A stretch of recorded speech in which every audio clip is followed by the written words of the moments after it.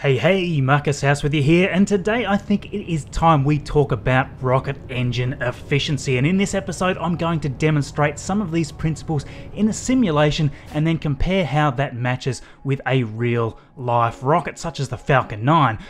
Luckily for me to demonstrate this, the latest Simplerockets 2 update has just recently been released. Now, only a few weeks after the Kerbal Space Program 1.7 update, which was very exciting in itself, Drew, who makes Simplerockets, blindsided us with some spectacular new features which have kind of gone under the radar a little, until now. Since the release, I've been tinkering with this, and I can tell you some of these updates are really amazing, especially because Simplerockets 2 is of course still in early access. Now, the community has been growing and we are seeing some amazing creativity that is really going to make people start to wonder, damn, why haven't I got this game yet? So yes, that is right everyone, you no longer need to be constrained with your choice or scale of rocket engine. Simplerockets 2 now allows you to completely build and completely customize your own, giving you 8 new engine types, 7 new nozzles, and 6 new fuel types. And to add to this, you can actually customize the specifications for the engine, allowing thousands of possible rocket engine configurations. We can even demonstrate exhaust effects, over expansion, under expansion, all kinds of wonderful things. All of the exhaust effects and different fuel types just add even more to this game. You can see the Hydrolox there, looks really beautiful, Methalox, all sorts of things we can tinker with here. We have a huge range of engine types we can play with, so really exciting stuff here by the Simplerockets 2 crew. So what I'm going to do is open up my own little vessel here and we can have a little play with this. You can see here in this example we have got a range of sliders that let you adjust options for the engine's scale or size and the nozzle length, even more hidden settings such as the engine throat radius and even the chamber pressure. Now, I know what you might already be thinking. You're thinking that the majority of people won't know what the heck any of this means, but here's the thing, the engine selection itself from the parts menu is basically just pre-made configurations using all of these settings. So if you simply want a slightly larger or smaller versions of, say, the Titan engine, that's no problem. You just drag it on, go to the part properties, and just ramp up the size settings or whatever you need. So you can tinker with this as much or as little as you want as a new user.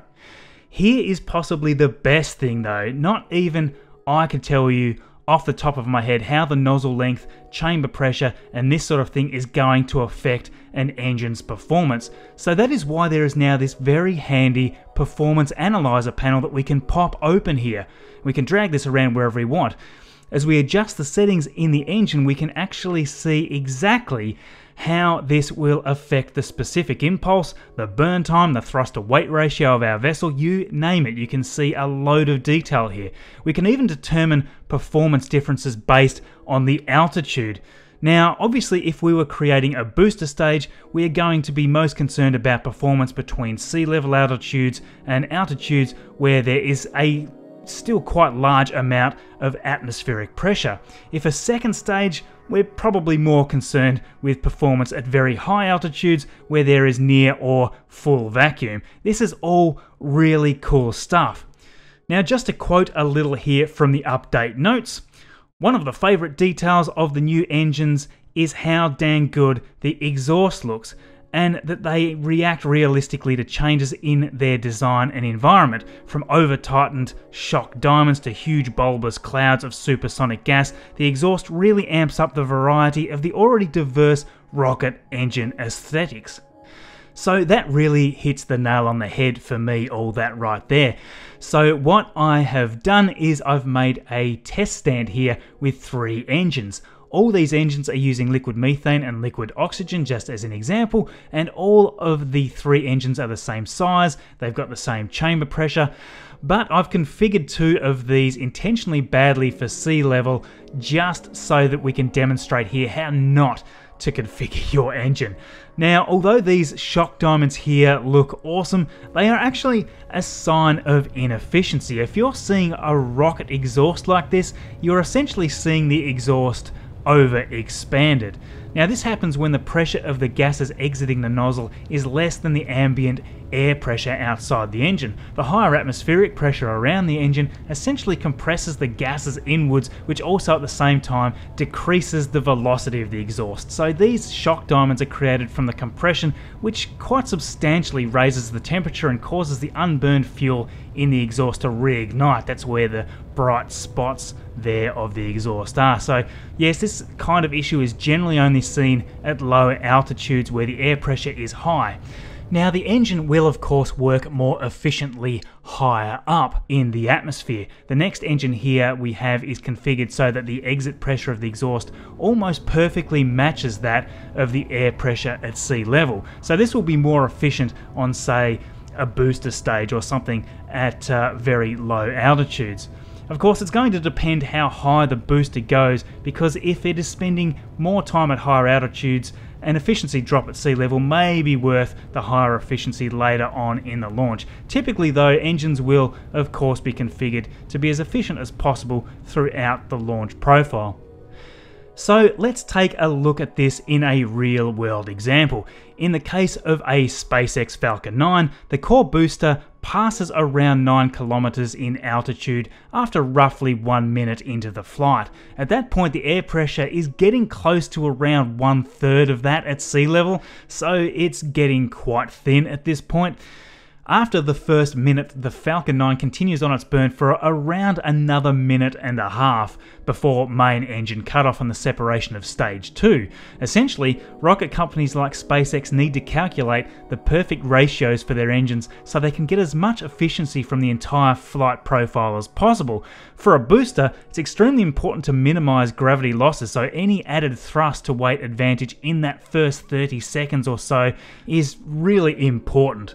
In general, most boosters are going to have the engines configured to be as efficient as possible very close to sea level altitudes for this exact reason.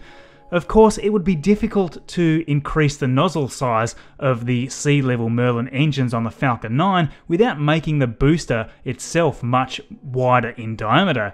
You've seen the massive difference here between the bell size of the vacuum engine versus the 9 sea level Merlins, and there's no way they could optimize much more for higher altitudes with the Falcon 9 as it's designed, because there's just not enough space at the bottom of that booster to extend the nozzles without them getting in each other's way. As with any decision, there's going to be a trade-off one way or the other. The thing we know for sure is that the Falcon 9 is certainly a very powerful booster that is running rings around the competition and doing something that no other orbital class booster can do. Yes, that is right, landing like a boss. I never get sick of watching these landings, they're just so awesome. So getting back to some other interesting points here, we can have the opposite problem with engine exhaust pressure. If our engine nozzle length is too short, exhaust pressure can suffer from underexpansion. Essentially, in this case, the exhaust gas is screaming out at a much higher pressure than the surrounding atmosphere, and this causes the plume to expand outwards, which at the same time reduces the efficiency of the thrust. So along with all these settings, we can also play here with power cycle types available as well. These are essentially a range of engine configurations, and without diving too far into how each individual type differs from any other, the power cycle lets us specify the method of how propellant is fed through the engines, the pumps, and essentially how efficient the propellant is burnt. There's a lot of differences in how all these varying engine types are engineered, and if you're interested in how many of these differ in more detail, I can't recommend Scott Manley's video highly enough, which I have linked here in the top right and also in the video description. In this video, he gives a great summary of many of these engine types and how the piping, the valves, and the burners all work together. So check that out if you want to know a bit more about this whole area. So what else is coming up for Simplerockets 2? There's actually a huge amount in the pipeline, and as we speak, it is all evolving very rapidly. They're even planning on releasing the game on mobile devices this year. Now this is a bit of a game changer when it comes to the number of devices a game like this can be distributed on. As many of us know, Kerbal Space Program can slow down quite significantly if you create a vessel with many parts. Simplerockets 2 on the other hand is very smooth.